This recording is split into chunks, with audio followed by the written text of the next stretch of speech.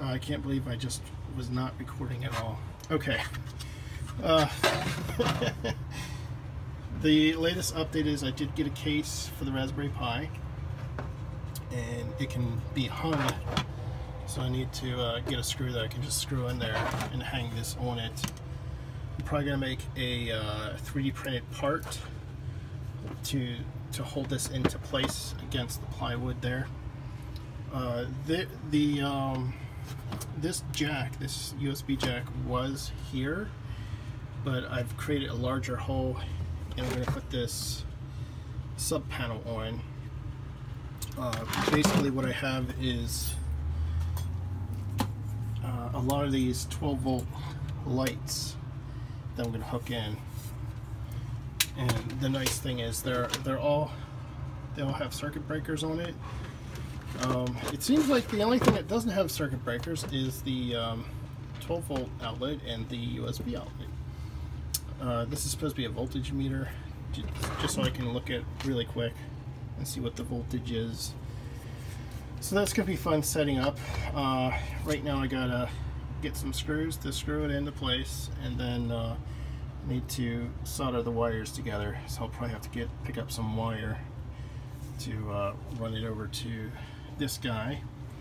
But with that being said, I was thinking about hooking this guy up. This is a DC sub panel. I can wire all kinds of things on here and change the fuses. I think they go up to 30 amps for the fuses, but I can bring them down fairly low as well. So probably put that right there. This at most I think it can handle 125 amps. So I got this 100 amp circuit breaker that's supposed to flip like that. You can put it back on and reuse it. These two are probably overkill for this system. I think a lot of this stuff is just overkill. More or less, I'm just learning the different components of setting all of this up, figuring out what goes where, and trying to start to be a bit more safer about fuses and circuit breakers. The other thing I did was I drilled holes back there. Wait, is that it? It's in between. There you go. There's a hole back there.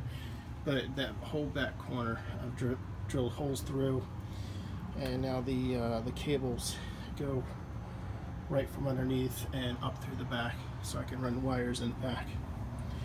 I still need to do a little bit more management with my cables, and I've got to hook these lights up as well to those switches, and so that'll probably involve some crazy glue, or maybe I'll just screw them into place,